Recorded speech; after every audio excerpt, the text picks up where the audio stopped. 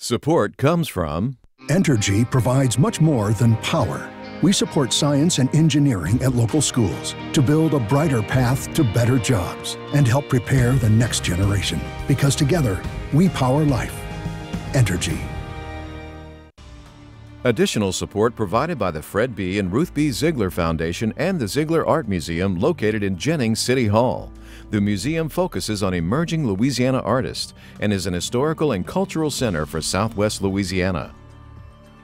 And the Foundation for Excellence in Louisiana Public Broadcasting, with support from viewers like you.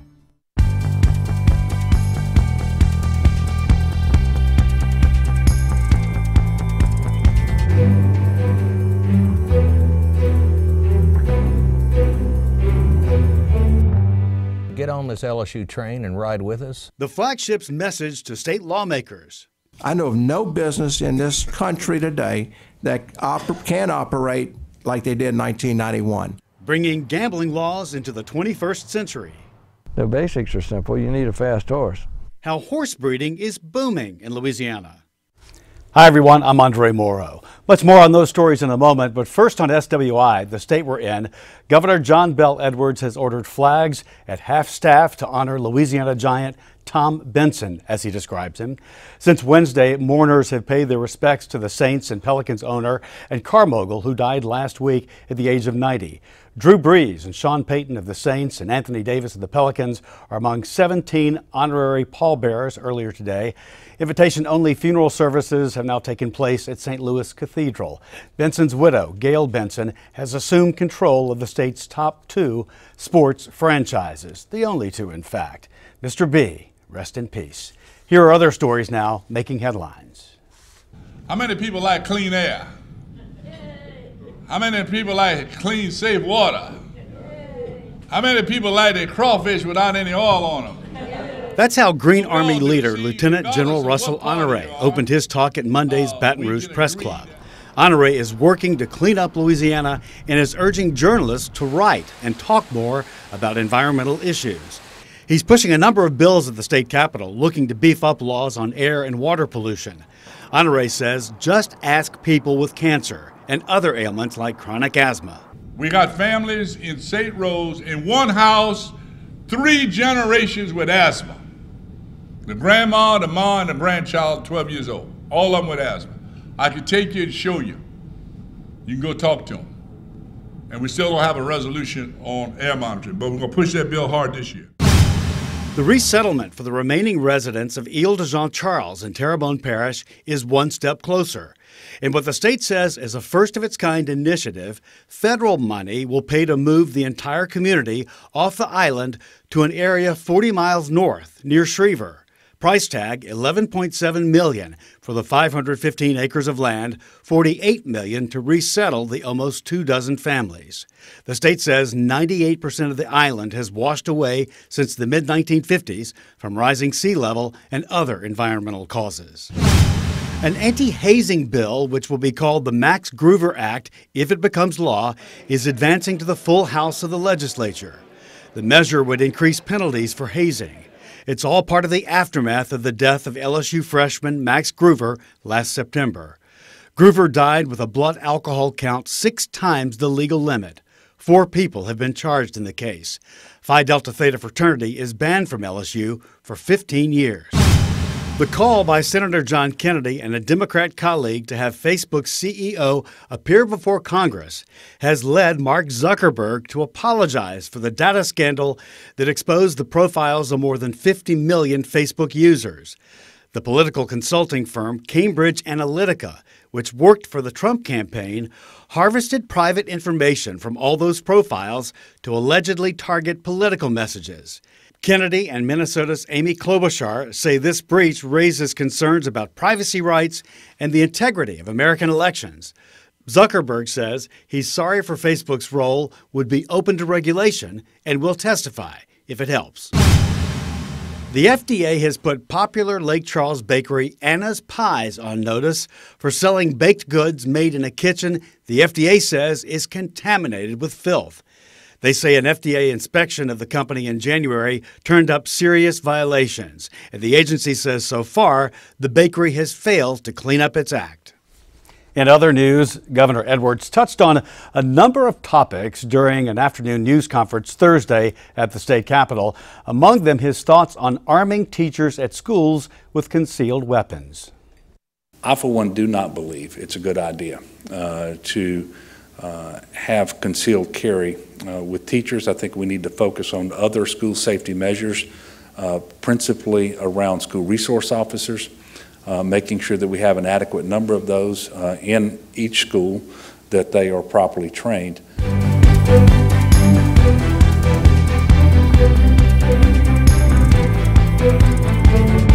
LSU right now has its highest enrollment application in history for the next school year, and at the same time is facing massive potential cuts from TOPS. To attract the best and brightest, TOPS is a scholarship carrot that the flagship at other state universities say they cannot afford not to dangle.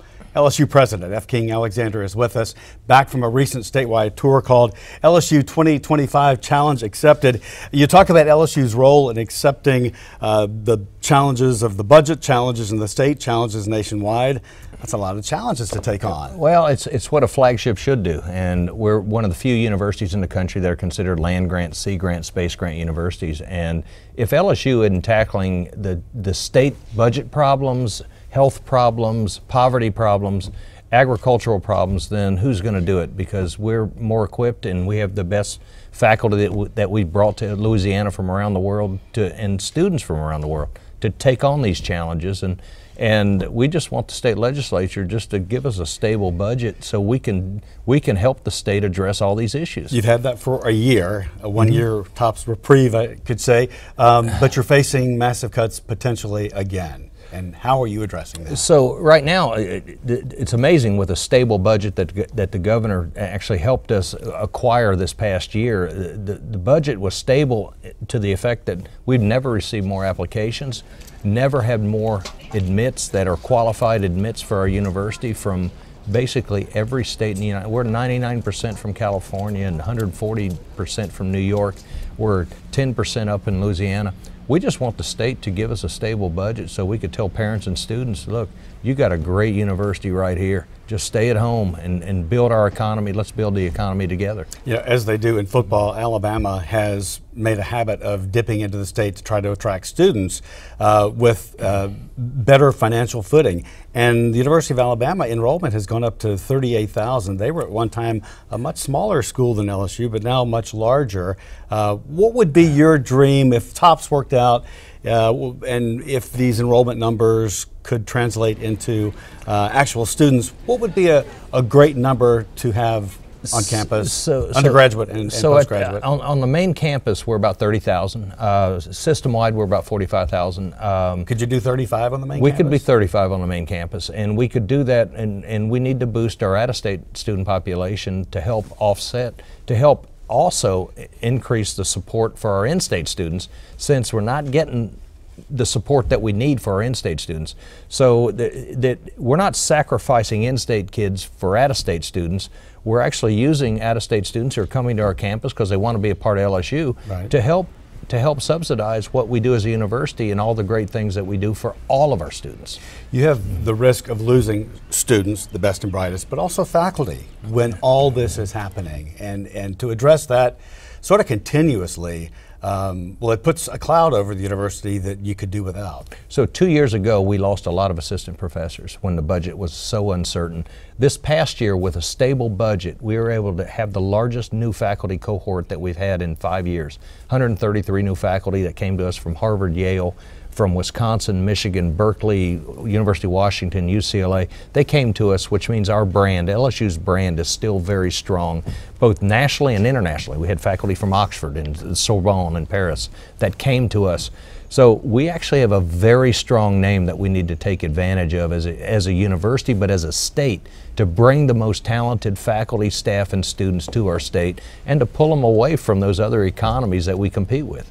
One of the big things that is happening at LSU is the foundation, they call it a transformational fundraising campaign. And it would be if you were able to raise $1.5 billion, you say is the number now. What's the progress of that, and when will the big announcement come with that? So we're making great progress in our quiet phase of the capital campaign. And the last capital campaign we had ended in 2011, and we kind of turned the lights off. We should have kept everything running at full steam ahead. We're now up to full steam as we're raising funds. So we're hoping to be able to announce within the year that we're moving towards a $1.5 billion campaign. And our numbers are looking very positive because we've gotten some very transformational gifts. And we're moving into the current day of higher education, which is you got to raise as much as you can from the talented people that you've graduated. And historically, LSU has lagged behind in fundraising abilities and actually getting out and doing it from other universities. Exactly. So 3 years ago, in terms of alumni giving, we were last in the Southeastern Conference, and we were 14th among percentage of alumni who gave. We're now 7th. So we're tied for 7th. We're gaining ground. We're making That's good movement. It's great movement in a couple years, just in a couple years. And what it shows is that we have great loyalty. We have great capacity. That our alums, our starting salaries are among the best in the United States. They're tied with Chapel Hill and Ohio State. Our starting mid-career earnings are among the best in the United States, and we have a lot of loyal alums and a lot of loyal friends to LSU. And we just want them to support the students of the next generation, which is what we're asking them to do. You know, campus infrastructure, if you drive down Nicholson, you can see that so much is happening with the Gateway Project. All the old Mary student apartments are long gone, and this whole new complex has emerged and will soon open. Well, thankfully, those old Mary schools. Yes! They were pretty run down. Yeah, they were. There are 1,600 new apartment complexes going up across Nicholson. That gives us the opportunity to require freshmen, which we are one of the few SEC schools that didn't require freshmen to live on campus, which freshmen who live on campus retain better, stay better, graduate more. And we want them on campus to take advantage of all the opportunities. So those 1,600 new apartments is the second largest campus residential life project in the United States. It will also have a grocery store and stores right there on campus. Yes, you talk about residential life, you got everything right there at your feet. You don't need to leave campus, and we don't want students to leave. What you want. That's exactly what you want, right? Exactly. Yeah. And it is impressive, and that has to be something that attracts people when they come and look for the first time. What is this right now? It's impressive. It does, and at the same time, I'll point out that it's not using a dime of state funds to do it. I mean, this is the university being entrepreneurial in how we approach our expansion and how we approach the modernization of campus. And we just want the state to give us a stable budget and quit holding us hostage every time we go into the legislative session. There are other capital projects that we could talk about. We'll get to the next time, like the library and some other things like that. If you were standing before the legislature at this moment, what is the one sentence you would tell them? I'd say get on this LSU train and ride with us and just kind of get off the tracks, because we're going forward, and we've never had more applicants, and we've never had better faculty come to our university, and let us do what we're supposed to do. Stable budget, let us do what we're supposed to do. Fund TOPS, fund our university, and we're not asking for anything, we're just asking for stability. When you have momentum, it would be a shame to derail it. Exactly. All right. Exactly. Thank you so much for being here. Thank you. Appreciate it. Yep. Thank you very much.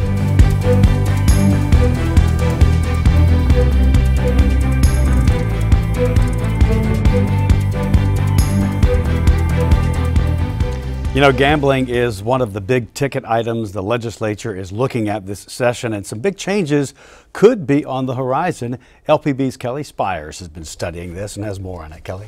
That's right. Casinos, which by law have to be on water except for Harrah's in New Orleans, could move to land. Racetracks could see more room for slot machines. There are over 30 bills backed by various interests. In the 90s, it was decided that gaming would be cornered off to riverboats, though they then pushed to tie up to shore because river travel can be dangerous, not to mention decrease profits. But now the time may be right for gambling interests to find an agreement that's even more advantageous to them. For one, the state's in a budget crunch, and Senator Ronnie Johns, who is carrying some of the bills for the industry, says they could help fix it. As I look at our state budget today, gaming revenue makes up $900 million of our budget. It's not a secondary business in this state anymore. It's an important business. They pay a lot of taxes. The $900 million figure is made up of different kinds of gaming, including the lottery as well as video poker. For comparison, oil and gas severance taxes contributed about $580 million. Gambling profits are taxed at 21%, higher than other states, but competition in the industry is limited. Only 15 riverboats are allowed to operate. John's major bill, Senate Bill 316, was vetted by a committee on Tuesday. It would allow these riverboat casinos, like the Belle or Hollywood on the Mississippi in Baton Rouge, to move 1,200 feet inland from their current berths. Anyone who says that this bill expands gaming needs to go back and read it. They need to really look at the issues in this bill. Does not expand gaming. In the 90s, casinos were limited to 30,000 square feet of gambling space. Another major change in John's bill would change that requirement to 2,365 gaming spaces. That's going to be defined, as you'll see in the bill, of where the machine is. That would be a gaming space. Where the stool is, or the chair, or whatever, that's a gaming space. However, you may have a crap table, which the table itself may be a gaming space, but the number of people who stand around that table would have defined gaming spaces also. John's bill comes from a legislative task force report that studied gaming in Louisiana. It modernizes an industry that has not had hardly any changes since 1991. I know of no business in this country today that can operate like they did in 1991. Senator Karen Carter Peterson was one of the lone objectors to Tuesday's bills. 3 Shreveport casinos have fallen short of their self-imposed goals to hire a certain percentage of minorities. In every one of our communities, there are thriving, successful vendors that can support your agency, your entities, member entities. She said Harrah's in New Orleans is doing it right. When you have a city like New Orleans, which is, everybody knows the makeup of New Orleans and what the demographics are, and then you have a state, and everybody knows the makeup of our state. Everybody should just have a fair shot, right? A group of pastors from Tangipahoa said Tuesday that tax revenue isn't enough to pay for the social ills caused by gambling. Pastor Lewis Husser leads Crossgate Church in Robert. Where do those people go to stay under a roof, to put groceries in front of their children?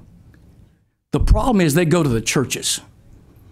I have sat in this office for 26 years at my church, and if you could hear the stories of the people whose lives have been wrecked, let the boat stay on the water, because if they continue to ask and get, this is an industry that is driven by greed, and greed is never satisfied. Other bills would change the square feet of gaming space regulation to number of positions for slot areas at racetracks. Another would help truck stop video poker establishments by changing the amount of fuel they have to sell per poker machine. The measures still have a long way to go before they get final approval on the governor's desk. Some could meet more opposition in the full House, where members are more conservative, in line with family values groups.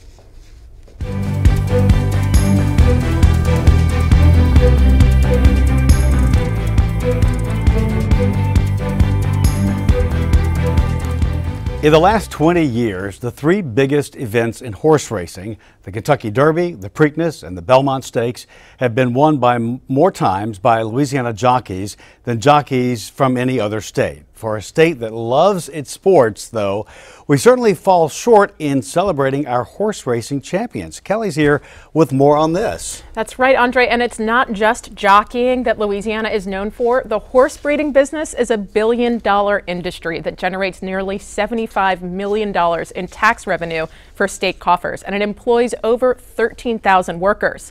The state's biggest race, the Louisiana Derby, is coming up this weekend. So we thought we'd learn a little something more about the industry before we placed our bets.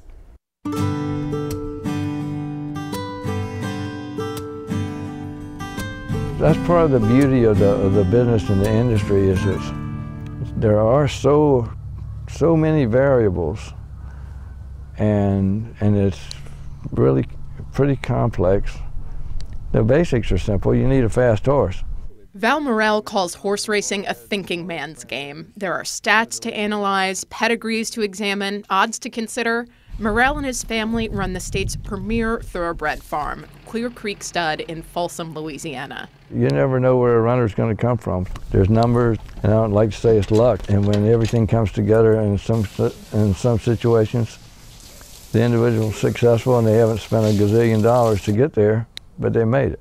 If you're new to horse racing, you might need a translator to help you out. Warren Harang is a man who knows. He's president of the Louisiana Thoroughbred Breeders Association. There are at least 6 different words for what a layperson might refer to as a horse.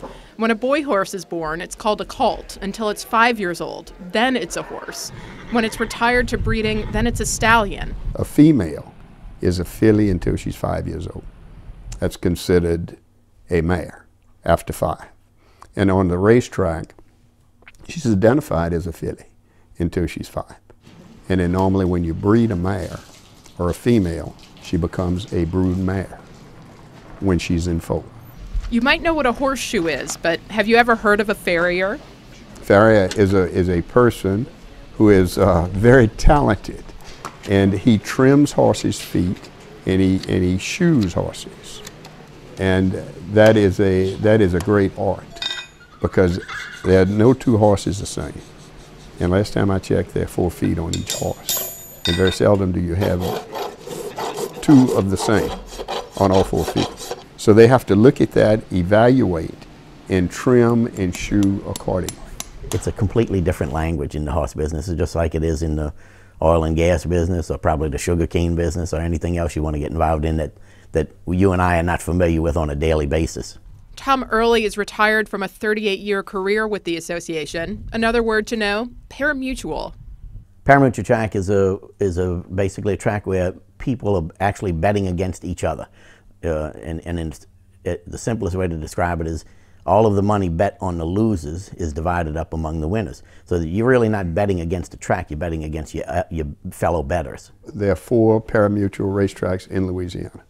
The Fairgrounds in New Orleans, Delta Downs in Vinton, Louisiana Downs in Shreveport, and Evangeline. On racing days, there's at least 3 Louisiana-bred races offered. Your horse has to be born, foaled in Louisiana, and the mare, the mama horse, has to live in Louisiana and can only be bred with an out-of-state horse every other year. And one of Louisiana's own is racing with the cream of the crop this year. Give Me a Minute is running in Louisiana Derby, and he's run in Grade 1 company in other states, and he's been a very nice horse. And hopefully that he does well in Louisiana Derby. Give Me a Minute is fathered by, the most famous living Louisiana horse, Star Guitar. He lives at Clear Creek Stud, and the bar at the fairgrounds is named after him. Our final term sounds bad, but is actually pretty exciting. Breaking a maiden. Winning your first race. And you're a maiden until you win that first race, no matter how old you are. Just as racing season is getting geared up with qualifying events that earn horses points on the road to the Kentucky Derby, breeders are in their busy season as well. We've got 65 foals on the ground at this point. We have about 65 more to go. And during the same period that you're foaling, you're also breeding mares to get them back in foal. Breeders are looking for the magic combination of speed and stamina. There's what they call speed horses. Generally, they're considered ones that 6 furlong sprinters like. And then there's horses that are distance horses that they're going to run at least a mile, or preferably the classic distances like the Derby and such, of 1.25 miles or better. And utopia is to have the one with speed that'll carry it those distances, but that's not easy to find. Harang, Early, and Morrell agree they're all in the business because they have a passion for the animals. The best way to understand that feeling if you're new to horses? A good way to do that, I think, is to go to the races. Now, other than Give Me a Minute, there are 2 other horses with home state ties this weekend in the Louisiana Derby. Lone Sailor is owned by the Benson family, and he's trained by New Orleans native Tom Amos. The Preakness-winning brother jockey duo from Maurice, Louisiana, Keith and Ken DeZormo, bring the favorite, My Boy Jack. And with Give Me a Minute, all three of those horses are strong closers, meaning they're known to speed up in the last part of the race. So it's a little bit of a long shot, but maybe we can cross our fingers for a home state trifecta. And Kelly, that story is the perfect blue book information on horse racing. Fascinating, thank you. And you know, other than the Derby, other races Saturday include the Crescent City Derby and Oaks. Those are both races that showcase Louisiana-bred horses. Kelly, thanks so much. Appreciate it. Saturday, March 24th in Washington, hundreds of Louisiana students will join many hundreds of thousands nationwide for the March for Our Lives in the nation's capital. There are sister marches planned in cities across the country. This month, Louisiana Public Square explores making schools safe in the aftermath of last month's deadly shooting in Parkland, Florida, and a shooting this week at a school in Maryland. The show will examine proposed state and federal legislation and restrict gun sales and arm school personnel. We will also look at the role of school psychologists and resource officers to keep students safe. The Bossier school system already has school resource officers, or SROs, in every one of its 34 public schools. The officers are sheriff's deputies whose full-time job is the security of their assigned school. These students will tell the SRO something that they won't even tell their parents. They won't tell their other mentors, which would be their teachers, their coaches, stuff like that. So it's a very, very big tool for us as law enforcement, and to help protect these children every day is to have those relationships. They come and tell us things such as a possible weapon being on campus, or things that they know that would hurt their student environment. So they come and tell us that, and they feel confident in those relationships. And when we build those relationships, it kind of instills confidence in those children. They can come to us. Making Schools Safe will air Wednesday night, March 28th at 7 o'clock on LPB, and in New Orleans on WLAE. Visit lpb.org/public square for more information. And that is our show this week, everyone. Thanks so much for being with us. I'm Andre Morrow. For everyone at Louisiana Public Broadcasting, have a great week. And remember, that's the state we're in.